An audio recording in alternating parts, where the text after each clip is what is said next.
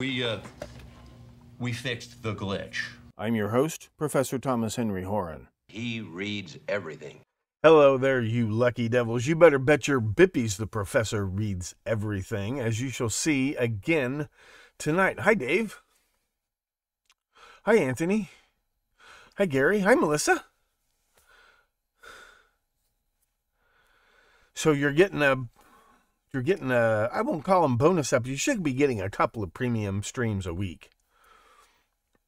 Especially live streams. You should be getting a couple of premium live streams a week. So we're pre-gaming here on SpewTube. Maybe I didn't quite make that clear in the title of the video. My nose is itching. Tree pollen is in full bloom, as it were. Hi, Creepy Crawl. Hi, Baby Bull. The two Bobs. Yeah, that's right. I had that in mind when I was thinking of ideas for doing the theme for the show. I had that clip in mind. We just went ahead and fixed the glitch. That's just, I could see the CIA guys explaining, like, to whoever, right? To Rothschild or to Kennedy or whoever. Well, not Kennedy, but... So we just went ahead and fixed the glitch. You know, I had that in mind for years and years and years, to use as the theme to this show. In the theme to this show. Because then he says, just a second there, Professor, we fixed the glitch. Right, like a threat, right?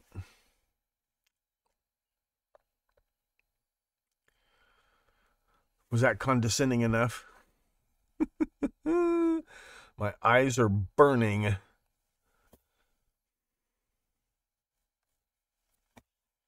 Oh, Office Space, I love it. I love it. It's about quiet quitting. It's a movie about quiet quitting.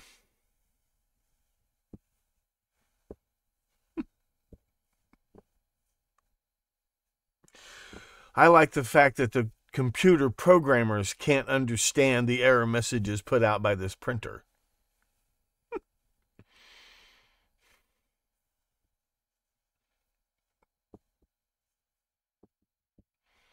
It's Jennifer Aniston's best movie.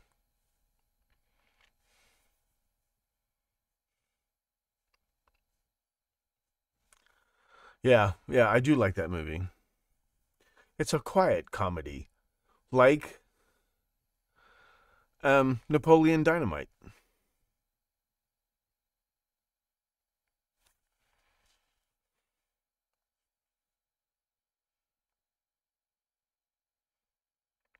Well, I love the fact that he's constantly threatening to set fire to the building, set the building on fire. Stephen Root, what a brilliant actor. He's an underrated actor.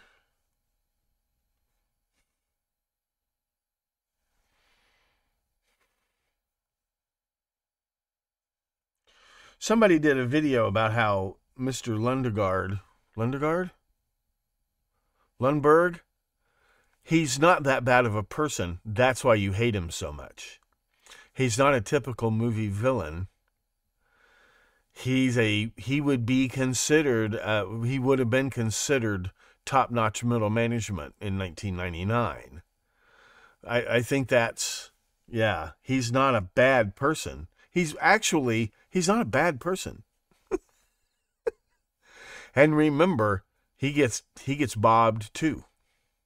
He gets bobbed too. Don't forget that.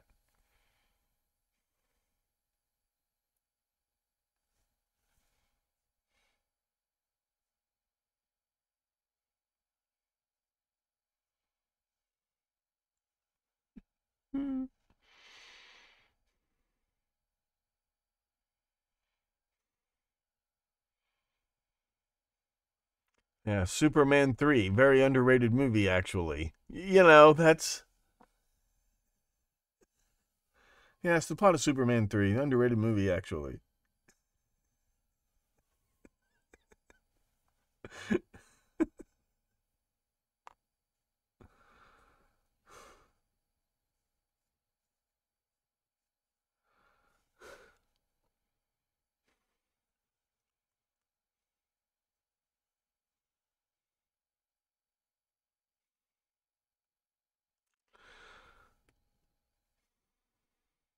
What was... Oh, yeah, Case of the Mondays. No, man, no. You get your ass kicked for saying something like that. Also, what I like about the movie is it's not so much that he had that bad of a job or that he had that bad of a boss. It's that it wasn't the right job for him. That's what I like about that movie.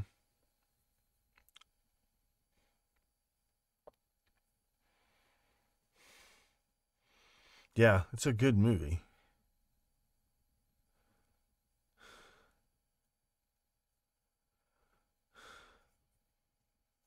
I did nothing. It was everything I dreamed it would be.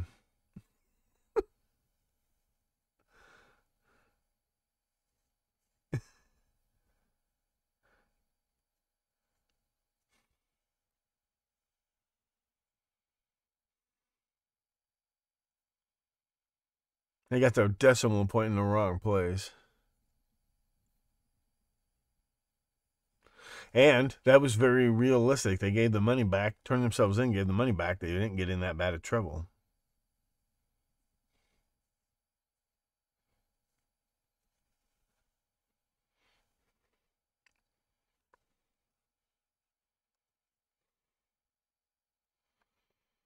Well, you know that Mike Judge, the creator, did he play that? That's him. He's playing himself.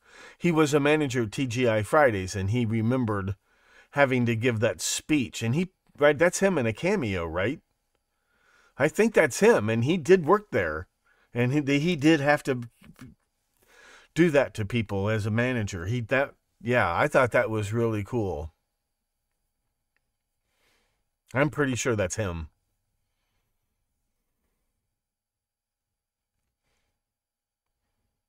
In the TPS reports, yeah. You're not putting the new cover sheets on the TPS report. Everybody can relate to that scene. Did you get the memo? I just fucked up one time, that's all. And they just keep repeating what they're supposed to. Yeah, that's happened to everybody.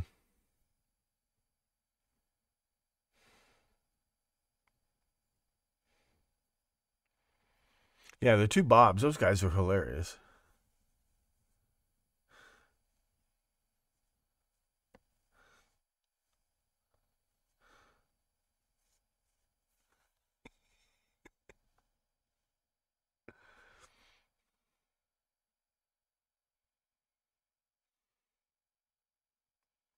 And it's one of those movies, there's a character who tells the hero what he should, if he'd listened to this guy, he wouldn't have got into trouble. When his next door neighbor tells him, well, you don't need $1 million to do nothing.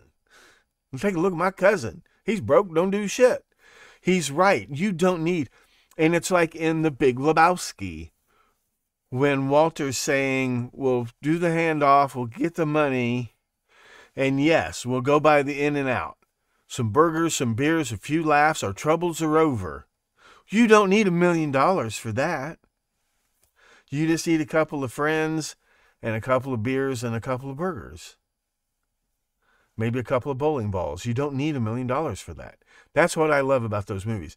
In Groundhog Day, when he first gets stuck there, remember Needle-Nosed Ned? You think he's an idiot. You're supposed to think he's an idiot. Ned is the one who figured it out. You're seeing Ned on his last day when he's got it figured out. He doesn't know he's escaping yet. You don't understand. Ned has been there for 100 years. And when he runs into Bill Murray, he realizes. I think that's why he tries to tell him that they knew each other. He's trying to get Bill Murray's attention. See, in Danny Rubin's original script, I'm pretty sure that, and that's probably where that character came from, because in Danny Rubin's original screenplay, when Bill Murray finally wakes up and it's February 3rd, he realizes that Andie MacDowell is stuck in Groundhog Day and he has to help her. You have to help the person after you. Needle-Nosed Ned had figured it out. Like he said, hey, I know guys that live and die by the actual railroad tables, but I say, hey, it's all a big crapshoot anyhow. He's got it. He found his answer. He found his joy. And now he loves selling. I'm Ned the Bull. That's me now, Ned the Bull. And he's got it all figured out. That was his nirvana. That was his enlightenment. It's really cool. It's really cool because you think he's just this annoying character, but he's got it figured out. And he tells Bill Murray two things. Hey, it's all one big crapshoot anywho. And number two, watch that first step. It's a doozy. In Shakespeare's Julius Caesar, there's a cluster of scenes at the very crux of the play, right before the assassination. It's March the 14th. It's the night before the Ides of March. If those guys had listened to their wives, none of this would have happened.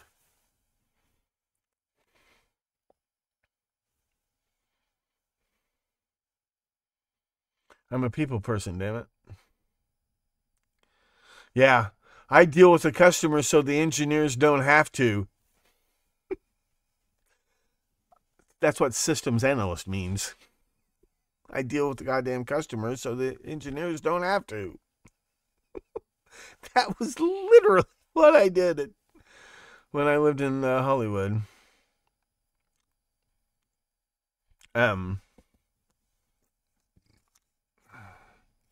There's another, all the great stories, it's like that. At the beginning of O Brother, Where Art Thou? The old man tells him, you seek a great fortune, and you shall find a fortune, though it will not be the fortune that you seek. And he was right. At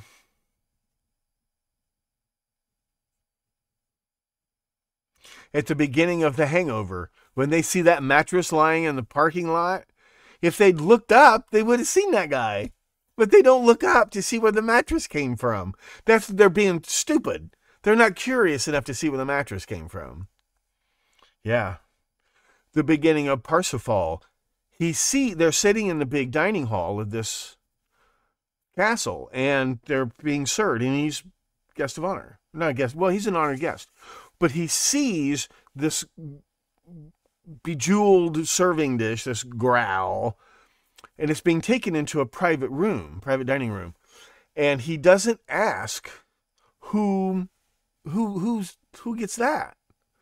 If he had asked, he would know who he was, because he's this orphan child, and he wouldn't go on all these adventures that he goes on, which he needs to go on, because he didn't know he was supposed to ask.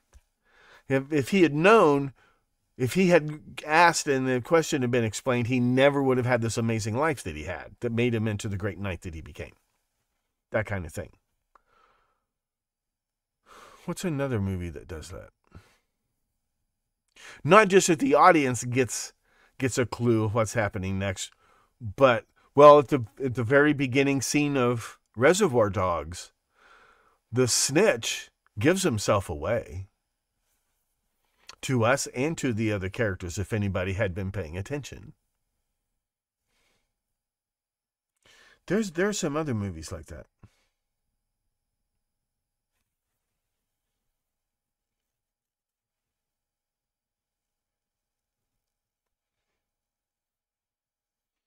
Anyway, I'll get the episode going here in a second. We got 9 concurrent viewers plus 2. Yeah, would you mind telling us exactly what it is you do here? Yeah. Yep.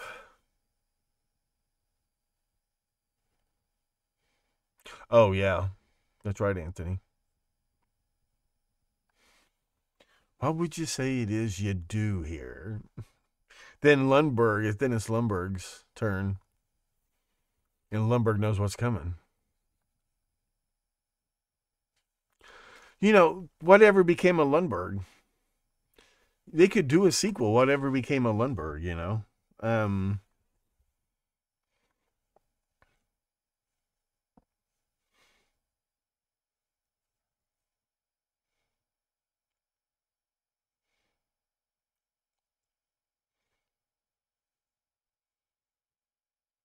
I was thinking at the beginning of Smokey and the Bandit.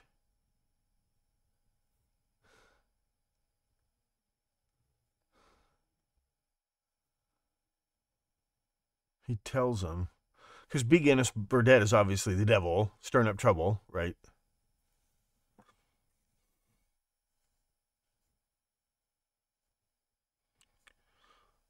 You see, little old legends never die, they just lose weight. That's not it. There's something in the very beginning. Well, he jinxes himself, right? As soon as he opens his mouth and brags about how brilliant his idea was, Breaker 19 for the bandit. I got a smoky report for you. Oh, in Neighbors, the beginning of Neighbors, John Belushi comes, there's no dialogue. His wife picks him up at the suburban train station. He took the L train out of Chicago, probably, out to the suburbs. His wife picks him up at the train station. They drive home. They don't say a word. He walks in the house. He turns on he sits down to worship his God, his television, his fire, right? And it's screaming at him. He's watching the news. It's about all these middle-aged guys who died that day. One guy got hit in the head with a concrete block. One guy drove off the back of the ferry. All these, okay. His God is screaming at him, you're going to die, you're going to die, you're going to die. Not like you're going to die, but you need to be aware. You're wasting your life. You're going to die. You know you're going to die, right? So he turns the TV off, and as soon as he turns the TV off, ding dong, there's a new neighbor who reminds, right? That's another good one. That's another really good one. That's a great movie. John Belushi's best acting. He plays a middle-aged man.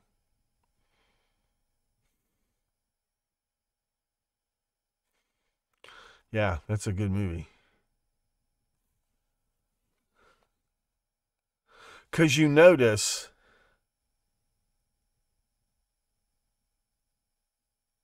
oh, that is interesting, Anthony, because his God is screaming at him, you're going to die, you're going to die. I like the ending of the movie, though. No spoilers. Great cast. Fantastic cast. But Dan Aykroyd's, you'll notice, he's always needling John Belushi. When John Belushi finally stands up to him, he punches him in the nose. It's okay. That's what he was trying to get him to do. They're just trying to get him to live. Fall in love or get mad or do something. You're just rotting. You're just a rotting corpse. It's a brilliant movie. And that Dan Aykroyd is the passive-aggressive guy. And Kathy Moriarty, my God. My God.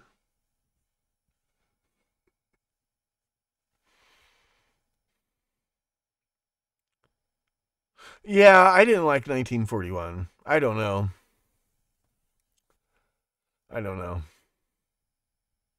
Neighbors was filmed in Staten Island. That is interesting. That's very interesting. I just assumed it was suburbs outside Chicago. Because Groundhog Day was filmed in Woodstock, Illinois, which is a cute little town. It is a cute little town.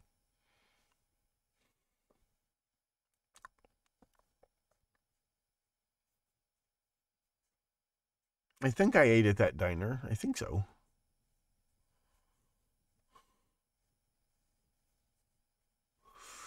Okay, what should we do? There's 10 people.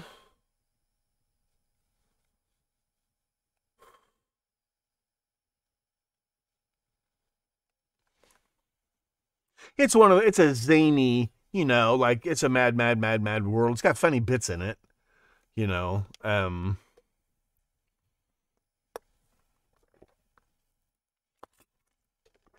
Cannonball Run is a good one with an all-star cast.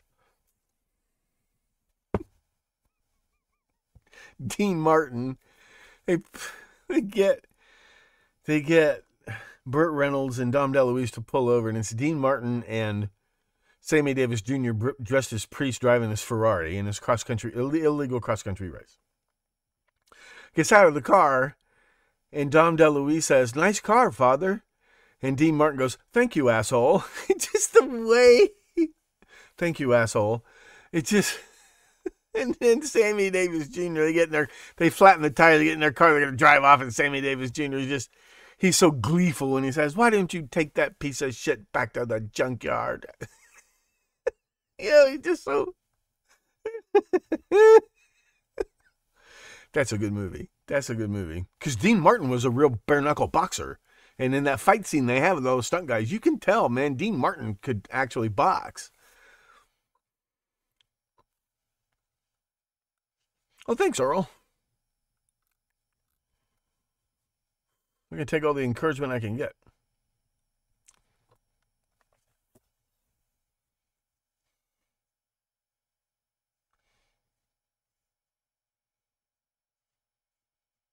Who directed Animal House?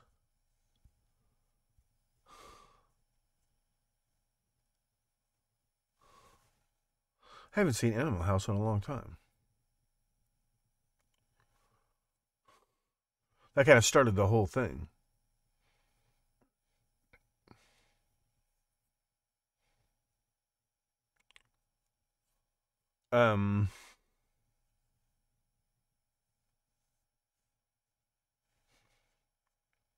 American Graffiti is a good movie. American Graffiti 2 is not a bad movie, but American Graffiti is a good movie.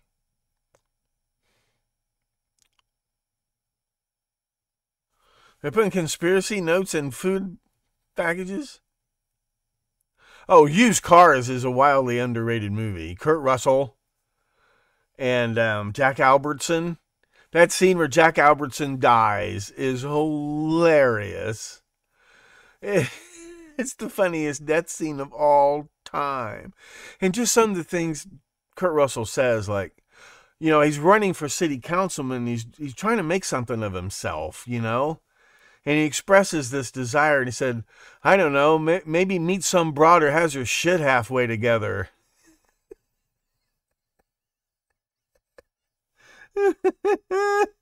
That movie is hilarious. John Landis, that's right. Yeah, Used Cars, man. That's an underrated flick.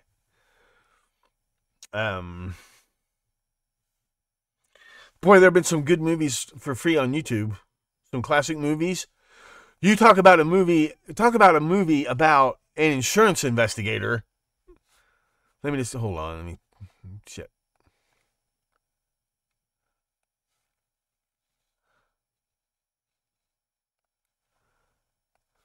We'll come back to all this. Let me just new tab here. Let me go to my spew tube. Maybe I better not put this on here. YouTube.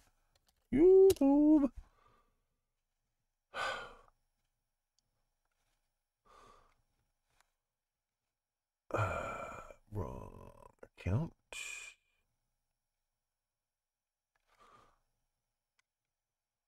Then I'll get the episode going.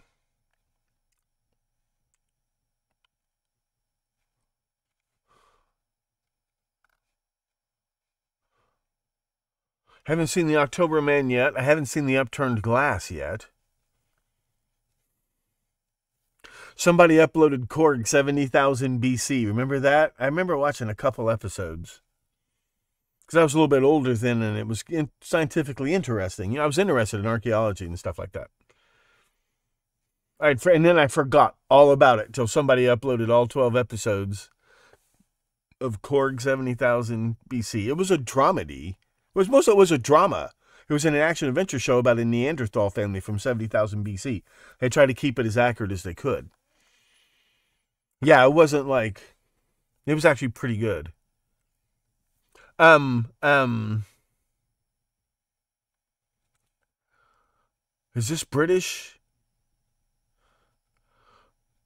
Fright from 1956?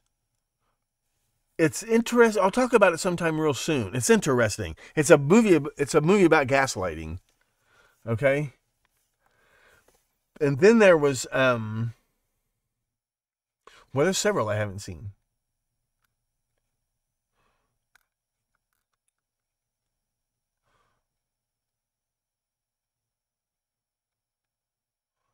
Highway Dragnet was a good movie. It's one of those wrong place, wrong time movies. Bunny Lake is Missing, directed by J.B. Pritzker. Not J.B. Pritzker. Not Sam Peckinpah. Oppenheimer. Not Robert Oppenheimer. Damn it. He directed Anatomy of a Murder. Otto Preminger. Otto Preminger. Buddy Lake is missing, starring Kerdulia. Am I pronouncing that correctly? Kerdulia?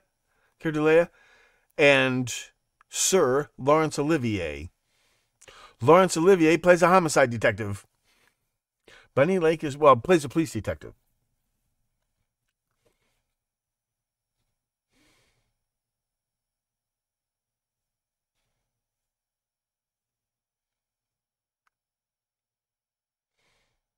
The Young Savages, John Frankenheimer's movie about teenage delinquent street gangs that Monty Python parodied in their skit about the old ladies terrorizing people on the streets.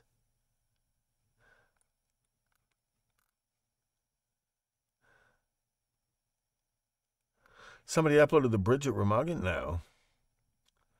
Maybe? The Golden Salamander.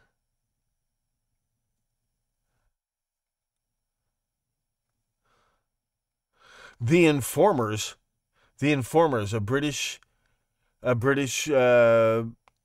thriller with Nigel Patrick. All-star cast. The Informers, that's a damn good movie. I haven't watched Dear Murderer yet, but that popped up.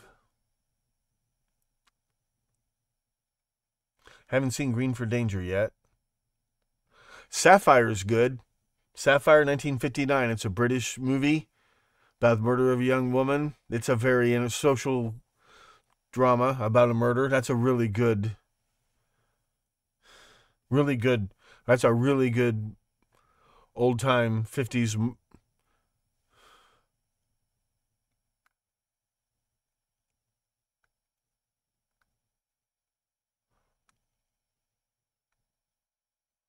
Across the Bridge? I haven't seen that one yet.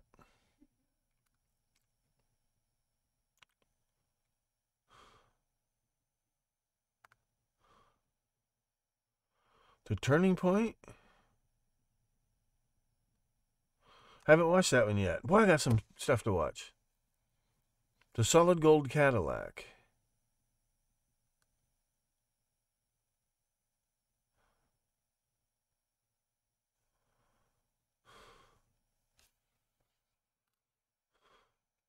Chicago Syndicate, that's not a bad movie.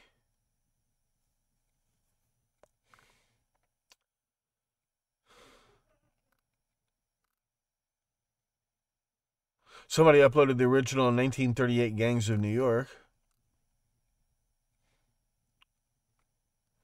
Now, I just watched... That must be it. Bunny Lake is Missing. Is that the one I'm thinking of? And Sapphire. Those are two really good. Blonde for a Day with Hugh Beaumont. Hugh Beaumont plays... This is actually weird. When was this movie made? 1946? Hugh Beaumont plays a very early version of the wisecracking, tough guy private detective. And he's not the slightest bit convincing in it. But the plot is good. It's called Blonde for a Day, 1946.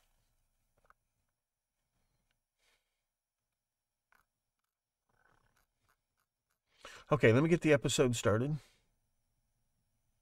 To the Ends of the Earth. To the Ends of the Earth with that great early actor Powell. Not Jerome Powell.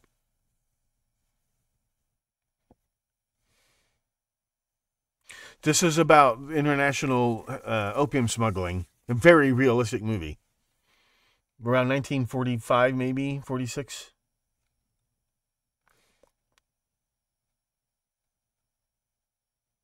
Oh, The Scapegoat with Alec Guinness. I think he's maybe he's by far the most overrated movie actor of all time. He hated movies. He hated doing movies. And it shows in every movie he was ever in. But the movie's good, and he's perfect for this movie. It's called The Scapegoat, based on the book by Daphne du Maurier. Betty Davis is in it, too.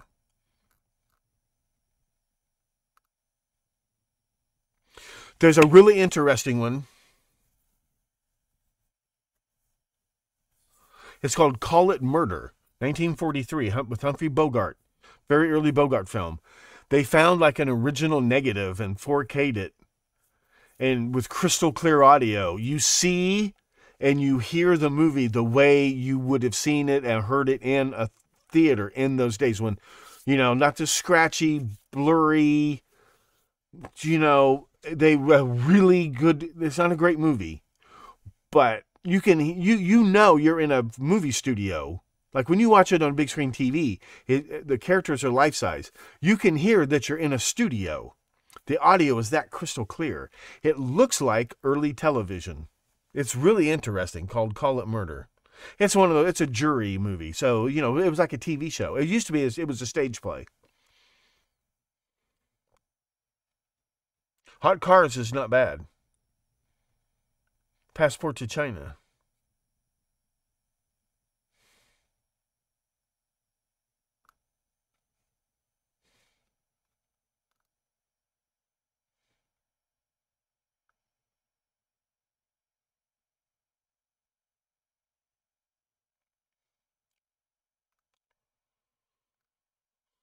Underworld USA. Underworld USA. They have somebody put up Deadfall, the Michael Caine movie.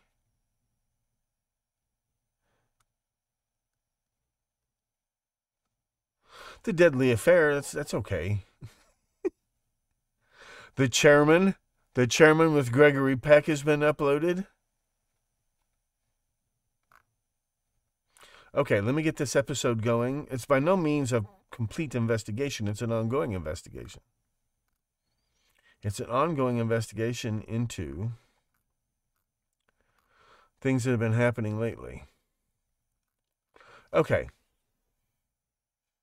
Okay, let me get this going. Need to start recording. So the live stream should already be happening. It's still happening, right?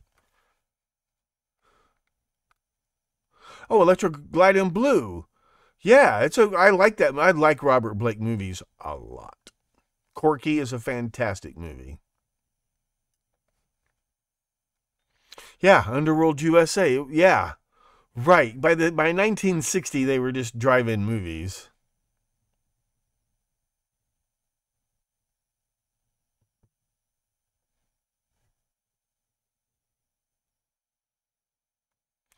Yeah, he thought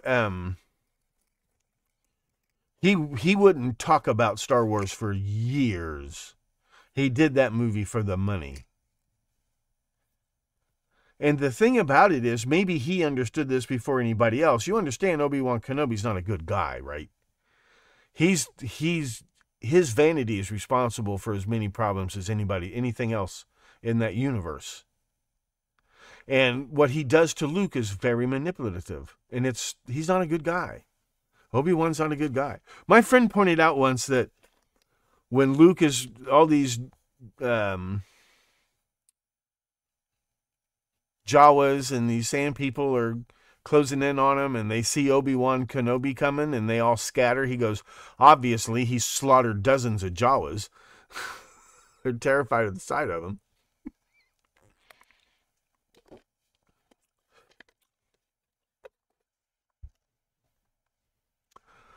Okay, so good night, YouTube. Get signed up on the premium channel. And I'll see you guys over there, and we will do this premium episode. It's going to be primarily about that whole Hero 121 email address and what might be going on there. I think I may have cracked something pretty big, pretty wide open in that case. So let's head over there and talk about that.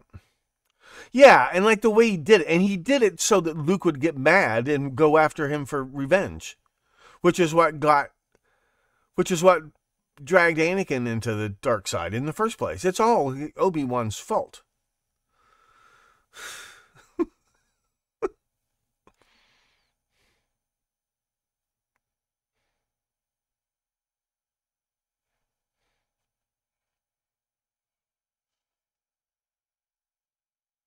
Oh, the Casa Quadrophenia? I hadn't thought about it that way.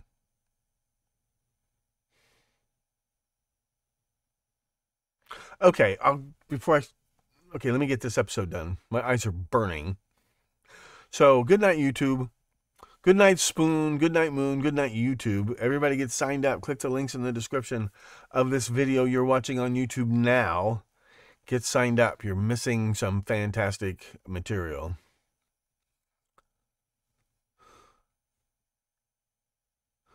You mean reconcile? I couldn't let it go, Earl. I just couldn't let it go. Sorry. That's why they call me the professor. He reads everything. He nitpicks everything. Thank you all very much. We'll see you over there for the premium live.